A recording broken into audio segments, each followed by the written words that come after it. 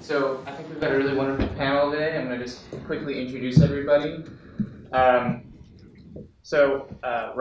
Mankand is a writer, teacher, and community organizer who has served as editor for Rice Design Alliance and publication Site and design review of Houston since 2008. Previously, he was managing editor for the journal Feminist Economics. His writing has been featured in Site, Curbed, Grist, Street Blog USA, and many more. He is a Next City Vanguard Fellow and Senior Fellow of the American Leadership Forum. And sitting next to him, Giorgio, introduced him earlier. Congratulations on the film, it was really wonderful.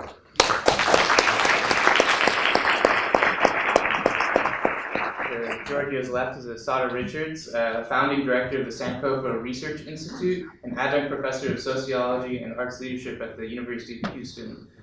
She received her bachelor's degree from the University of Houston, went on to earn a master's and a doctoral degree from Pennsylvania State University.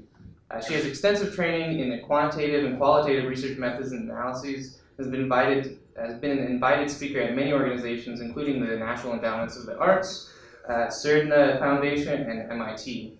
Mayor Sylvester Turner appointed Assata as chair to his Housing and Transition Committee in 2016, and she's the board chair of the Emancipation Economic Development Council, as well as the board chair of the newly formed Houston's Community Land Trust. And finally, not least, Steve Radom is the founding and managing principal of Radom Capital.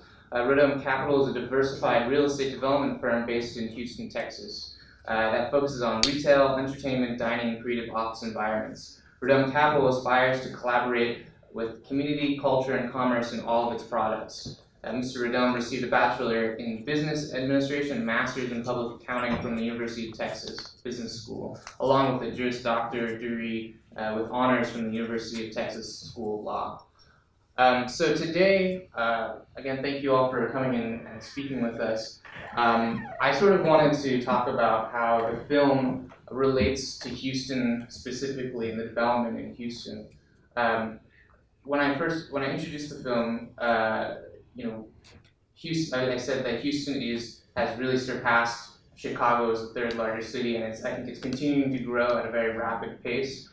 And a lot of where it's growing is not exactly equal to the different areas.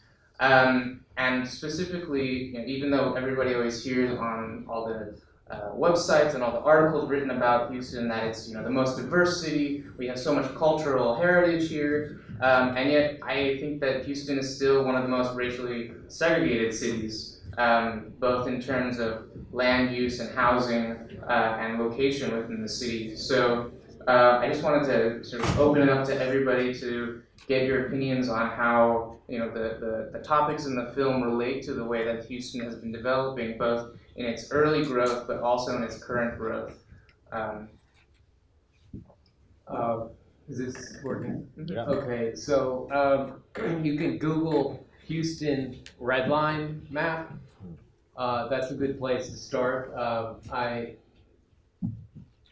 asked the U.S. Library of Congress for that map from several months, and they scanned it and sent it to us, and it's now available for you to study. It's archived at Fondren Library. It's a map from the 1930s, and different sections of Houston are labeled. The sections that were predominantly African American are labeled hazardous.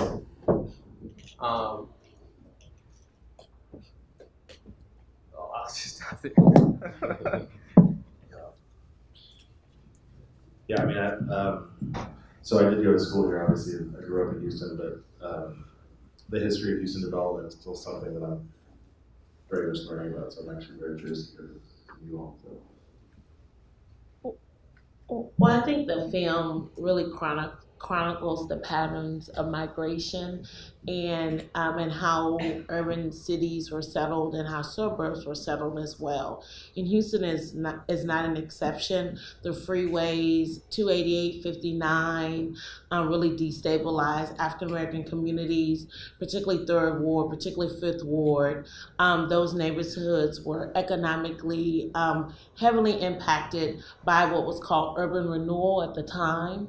And so the flight or the white flight out of urban areas and in line with Raj said of the redlining. And so we know that those are the patterns. I also want to pick up on something that you spoke to subtly, but there's a wonderful book by Isabel Wilkerson, The Warmth of Other Suns, and she really talks about the great migration of African Americans from the South to the West, to the east, to the north. And she really talked about the hopes, the dreams of African Americans migrating into urban areas, bringing their children, bringing their dreams and their hopes, and how they were really abandoned by those neighborhoods, by those cities, and the impact of that abandonment. And I think it's also profound. We slightly talked about gentrification just a bit, but the reality is that moving this conversation forward, the whims and notions and the movement of capital and racial prejudice really had a tremendous effect on African Americans. And now the movement of capital, particularly in this city and across this country, right? Because what really happened in Houston was that the market, the labor market, the economic markets and other city and housing markets got destabilized, and Houston became a safe harbor or a place of refuge. And because of that, you had so many people coming to Houston for prosperity that they didn't have in other places. And African American communities have been disproportionately impacted by that. So what happened at Freemanstown, what is happening in Third Ward, what is happening in Fifth Ward, what is happening in Second Ward, what's happening near Northside, what's happening in Independent Heights, is really because of a national pattern of movement of capital. And so African Americans now, which I think is very ironic and very painful to me, but because we stayed in the neighborhoods that nobody else wanted, that nobody else cared about, and we made those neighborhoods places of our homes and our communities. And I want to say this notion. You hear them talk a lot about the look of the neighborhood and the depression of the neighborhood. But when you ask Third Ward residents, who have 10% have running water, have no running water, a fourth of them have mold that is noticeably in their home, a fourth of them have, half of them have pests, rats. But then you ask them, how satisfied are you living in Third Ward? And they say, 80% say we're very satisfied. And then you ask them a question, will your neighbor check your mail? 82% says yes. You say, will your neighbor watch your children? 79% say yes. Will your neighbor give you a ride? 83% says yes. That's called collective efficacy. So these neighborhoods which look to be depressed and deprived on the outside are really rich in strength and in collective efficacy. And so I think it's very ironic that this whole story moves to this moment. Now African Americans and Latinos are on the verge of losing the communities which nobody else wanted. And I think it's very profound to come to that realization now, all of these patterns, now that people want these neighborhoods and need these neighborhoods and need housing. African Americans and the most fragile people in our cities are being washed away because capital again moves where it moves. I think that's a really great point. And I think it plays into a lot of sort of this mode of who owns the buildings and who owns the neighborhood. And I wanted to ask Steve, as a developer, and I know that you develop more on the commercial side of things rather than the residential side, but I was wondering, as you choose your projects and as you go about, producing your pro formas and your investment, statements, how do you choose the neighborhoods, and do these issues of race and of location-based sort of racial geographies, how does that affect the way that you produce your work? It's a great question, and candidly, I think we're probably blind to everything when we develop, in the sense that we're trying to pick urban areas that are surrounded by communities, and we view Houston to be a very inclusive place. Candidly, I'm after watching this movie, I'm going to do a lot more research because I feel like, it's just jarring to see the studies and the results of the policies from 1940s and 50s. What we try to do is we approach our communities in an urban acupuncture setting. We try to find opportunities to find small pockets that we can restore in thoughtful ways, where we're not changing the character of the area, but just enhancing it and providing more amenities. I would say candidly, we are probably the most inclusive in all of our developments, and I think that we don't, it just doesn't come in as a factor, right? Oh yeah, I don't know, just to bring it back to this idea of what the relationship to Houston, I just wanted to point out, like when I first started making the film, I was very interested in interviewing George Mitchell, the creator, developer of the Woodlands, and unfortunately passed away as I was trying to negotiate sort of his interest in being in the film. And what the Woodlands was interesting about as a development is that it was an early sort of post-war suburb, a little bit late actually in the 70s, but and if I'm sure people in the audience probably know way more about this than me, but from my understanding, like, he understood that white flight was pulling valuable tax base out of the inner city, and his original plan was to use the Woodlands as a tax funnel to bring money back into the city as a sort of like strange philanthropic thing. And I think it didn't quite end up working out the way that he'd hoped, but it's this cruel irony that like the systems that pushed people out to the suburbs and white flight, the circle of capitalism are now bringing them back into the very same neighborhoods. And I just think like, it's this cruel, vicious circle. And if anyone knows anything more about the Woodlands, I have a question for the panel. Can you speak about the future of affordable living with this, trend of gentrification?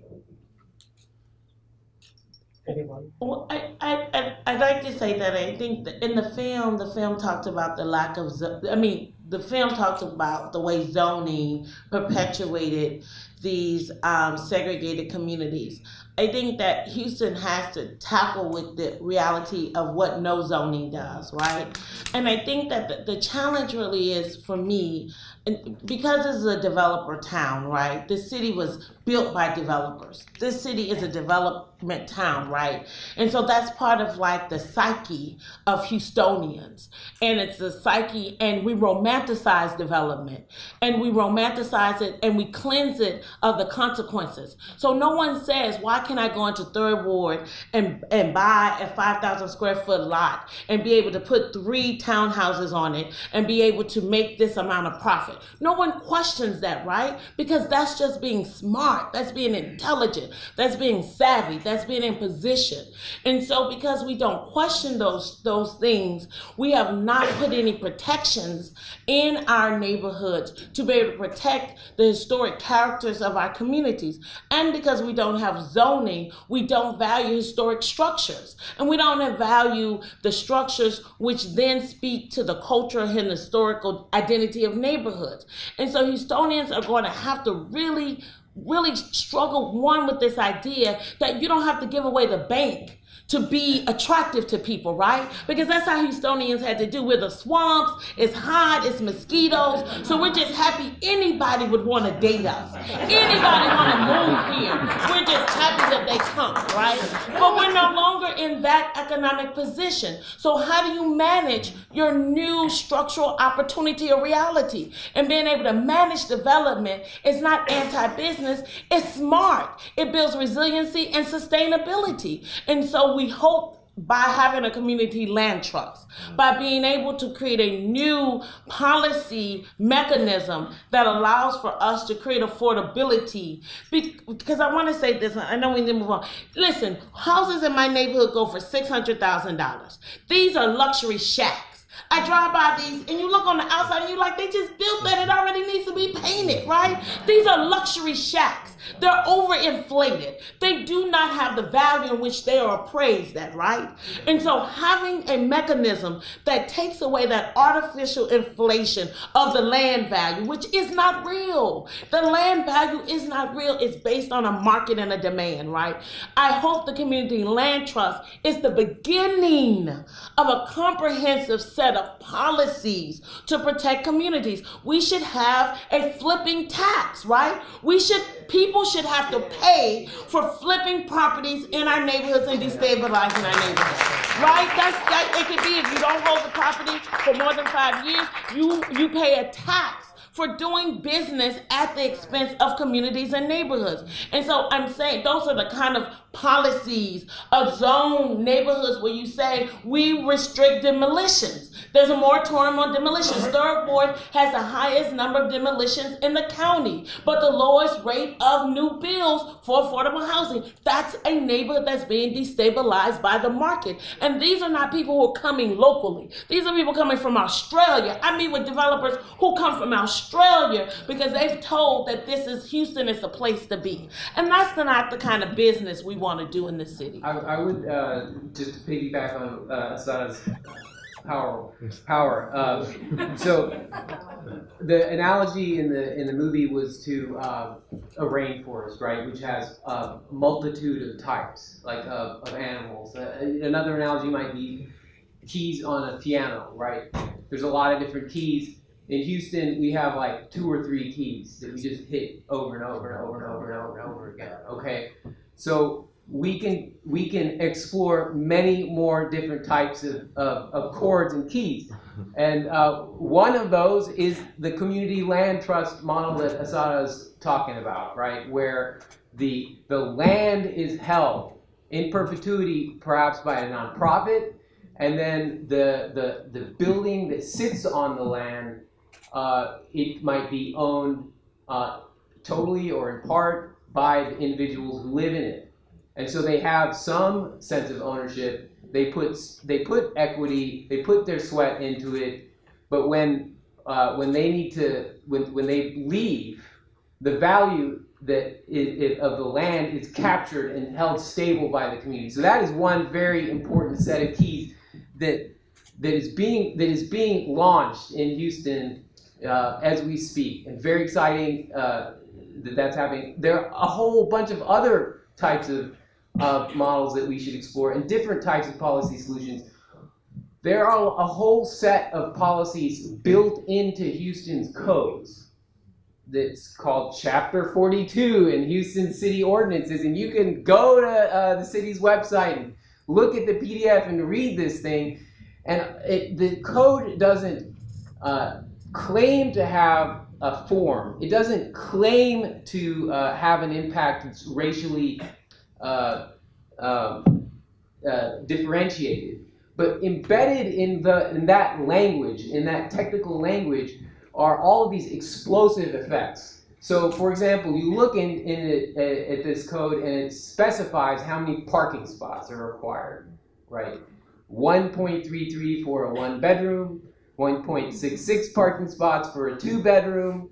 There's a certain number of parking spots that are required for a psychiatric hospital, a different set of parking requirements for an inpatient. So it's incredibly complicated in the city that's supposed to be open and not heavily regulated.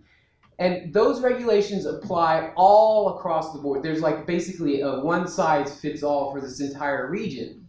And that imposes a really heavy cost on people like Steve. And it leads to a whole bunch of vacancy, right? Because a lot of land has to be devoted to parking. It increases the cost of development. So we could look at those codes and figure out ways to reduce the cost of building affordable housing, and open up land for housing and people instead of automobiles. I mean, so there are many, many, many more keys. And Giorgio is an architect, and we have an architecture school here, and part of the issue is a formal one, and the forms are like obfuscated and buried within these codes, and we need to excavate them. Yeah, just as a way to just tie real quick the question and these couple of responses. I mean, the film for me was really an interrogation about the idea of values, right? Both the literal evaluation of how we apply value to homes, but also the cultural values. And for me, just speaking candidly about sort of going through this process and my feelings about the housing economy and your question about affordability, is that we have to find new mechanisms for creating a home ownership society that strips away the idea of using the home as a wealth accumulator. That's right. To strip capital interest out of homes so that it comes back to what I would say maybe the early intentionality of the early government sort of social contract was really about creating shelter and creating community. And of course it would have its obvious problems as shown in the film, but at its core was an idea about how to structure a society. And then I think like moving forward, until we figure out how to strip this commoditized idea out of housing, it's always necessarily going to tease out some of the more evil, insidious sides of humanity. One side being racism, and the other side being, really toxic loans, or any numerous number of things that brought the housing crash down. Yeah. So since we have a pretty short time, I'd like to open it up some more questions in the audience. Yes, we have a question over here, and if you could stand up. Yeah, no problem. So I'm a native Chicagoan, and I've lived in Houston for 12 years. I moved here from England. I want to know, do you guys actually have the balls to do this right? So you talk about superseding Chicago. Well, Chicago's done it wrong. I mean, it's a cesspool of racial segregation, especially with housing, and I grew up with it. So Houston has this unique opportunity with its growth and its development to actually do it right, to actually put inclusion into the working model of building the city to this bigger than Chicago third city. But do you guys have the balls to do it right? And are you actually going to develop with the intent of being inclusive and giving people fair housing, not so much that they can actually have 1 or 2, 3 apartments and a luxury condo, but that their kid can go to that school and their parents can feel safe that their kid is not going to be ostracized because they have black skin? Can we do this right? Just to piggyback on that question, and I add to the question. So after Harvey, right, we have this refigured landscape where we're not only at risk for the gentrification we're already familiar with, we're at risk for sort of green gentrification and the sort of increased valuation of land that did not flood and the loss of value for land that does flood. In addition, we have the legacy of environmental injustices. We have communities of color, especially where landfills, factories, all kinds of toxic things have been cited in those neighborhoods. So there's so many layers. But after Harvey, we've gotten this once in a generation infusion of money from the federal government. The city of Houston is receiving $1.15 billion from HUD, and the county, which now has new leadership, is receiving another $1.15 billion. That is huge. That's more money than the city of Houston's Community and Housing Development Department has gotten from the federal government in the entire history of that department, right? And they only have a certain number of years to spend it. So what that is going to do is possibly, I think it's going to challenge all of us to rise above this history. It's not history, this is our living history. This is this kind of thing that's still going on, right? But how are we going to spend $2.3 billion to build housing for affordable people in this city? Where are we going to build it, right? Whose neighborhoods are going to have these? Are black communities also going to accept? Every community has a NIMBY movement, right? White communities, black communities. Are you going to work so that you and your neighbors accept that planned development that includes 20, 30, 40% mix of people who make below the median income, and a portion of them use Section 8 vouchers, and some of them are disabled veterans? Are you going to talk to your neighbors about that? And I want to add, I am I am honored to be the chair of what's known as the Emancipation Economic Development Council, which started through a partnership of an art organization, Project Royal Houses, at MIT. And that partnership brought together architects, developers, attorneys, researchers, faith-based community, business owners, and we really put together a comprehensive plan for preserving, protecting, and revitalizing the historic Third Ward, which is where the Community Land Trust idea was really championed locally here in Houston and pushed to the city level. And so I say that to say that, I said that to say this: what is going to happen in Houston will be what Houstonians decide they want to happen. We live in a city where we do not participate civically in our city government. And I know we don't participate civically because when you have a weak government, and I appreciate Mayor Turner, I'm a fan. When you have a weak political apparatus, we have a weak political apparatus because we don't have zoning. We don't regulate and have strong policies. And so you can make a lot of money and you can make a lot of moves and not deal with the local political establishment, right? But until people get organized to ask for more policies and not programs. Programs are temporal. They don't rearrange structural conditions and bring resources down. Policies are what remake cities and really determine city patterns, right? And until we stop romanticizing Houston strong, we so diverse, until we really look ourselves in the mirror and say, what kind of city are we becoming? What kind of city are we? And until we get engaged at all levels, every community knows what it wants and knows what it needs. Until we organize ourselves in our neighborhoods, create neighborhood-based planning, use that planning to really create agendas for city council and city and the county, then what we will become will be a reaction to all the dynamics of markets. And so I think we have an opportunity. And I say to you, oh, we're going to get it right. You're a Houstonian, you live in here. Well, you get it right. All I can say is that either people get involved, and I'm telling you, I'm exhausted. You heard all the stuff that I do. I'm exhausted, but it matters so much. I'm willing to exhaust myself to get it done. And so I want to ask people, it's nice to go and give somebody some food and be like, from the disaster, the hurricane, we was there, we were strong. It's another thing to go stay on the battlefield day in and day out, to move this city progressively forward through policies. And policies which dictate how money is spent and how development is managed and how opportunities are distributed throughout this city. We can do it. We have history. We got Chicago. We got Brooklyn. We got LA. We got plenty of case studies of who got it wrong to know how to get it right. We've got a question. We've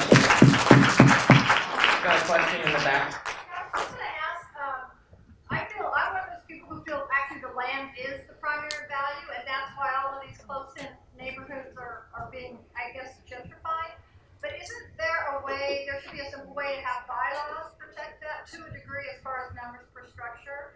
And personally, I had never heard of the Community Land Trust, which I don't know why I wouldn't have heard of it. It just started. Okay. And the second thing is, just from my own curiosity, do y'all think, in the majority opinion, that the Ashby high-rises was definitely a not in my backyard thing, or was it actually too high, or does anybody, but I'm just, you're Steve has thoughts on this.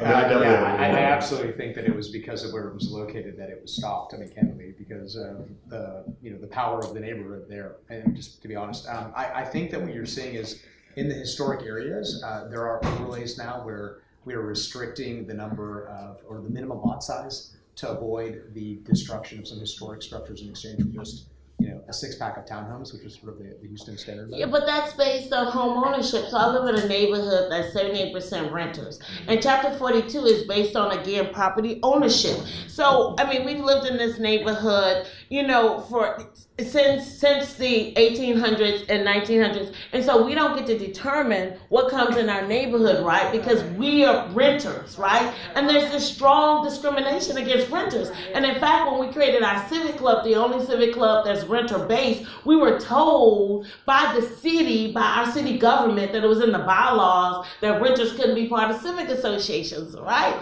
So, you know, so I just want to say, even chapter 42 is limited, and I think actually high-rise is irony and karma, right? Because see, people don't want, so as long as other people building stuff and other people neighbors, they're like, well, you know, you should really, and this is development town, right? Until it's in your neighborhood when you're getting the townhouses, then everybody wants to get upset. When Freemanstown was getting demolished and taken over and destroyed, nobody cared. But when it comes into, and so I think that's the irony, and until we realize that those townhouses are opportunities that are coming across this city, and that bad construction, poor building, low quality material, that is a problem for all neighborhoods. And so I think, and Ashley only got lucky because the residents didn't win that battle. What they got lucky was the energy market tanked. And when the energy market tanked, then we had a flood of high-end, you know, real estate apartments. But now that that's over, I'm certain that that development is on track because now building is necessary again in the city. So they didn't win because they didn't have any legal guidelines to win under. Yeah, just as a quick sort of overarching comment is that, like, I think another thing that I hope you come away from seeing the film is that, you know, the way the cities look didn't happen by accident. It took a great deal of the heavy hand of not just the government, but then the system that the government creates and that, you know, the system that people exploit as, and I don't mean that in a pejorative sense, but just in the, as developers, as house flippers, they're operating within a system that basically propagates this really terrible system as far as I'm concerned. What we have to become more comfortable with, and I'm sure a lot of people here are starting to like shrug down in their seats because it's uncomfortable to talk about this, is that it will take an equal amount of heavy-handedness to fix these problems. And so we have to just become more comfortable with the idea of telling NIMBYs, you know, like, I don't know, how that gets fixed, I don't know, but the point of making the film was at least to like start that conversation so that we all have a shared history and we're not like deluding ourselves about a myth. Rod, yes, you can have just a short little period, but we have time just for one more question after Rod's comment. No, take the question now. Okay, yeah, we'll take a question. Yes, right here. Yes, and if you could stand up. Okay. So that everybody can hear. I just wanted to kind of ask you a question about no zoning in Houston, because I've been looking into maybe buying somewhere, and what I've realized is that there's a lot of deed restrictions and HOAs. So while we are no zoning, there's a lot of rules that decide, you know, how you can use that land and who, you know, how you can develop it, how many parking spaces you would need if you ever were to, yeah. So that's my question as far as like these neighborhoods that have been gentrified really quickly. Is it because there's less deed restrictions and HOAs, and is that kind of like a self-organization that can happen that isn't happening in these communities, and perhaps why is this not happening? Maybe is it because they're mostly renters? That's right, there you go. And if you go back to the film, because historically there were barriers to home ownership, right? So when you say, well, why didn't they buy? Or why haven't they bought, right? So then I hope, and I think part of this is us. This is a hard thing because this is it's an American idea, right? So we judge people really based on the accumulation of these assets. We do, right? We tell our children, you should buy. Have you bought yet?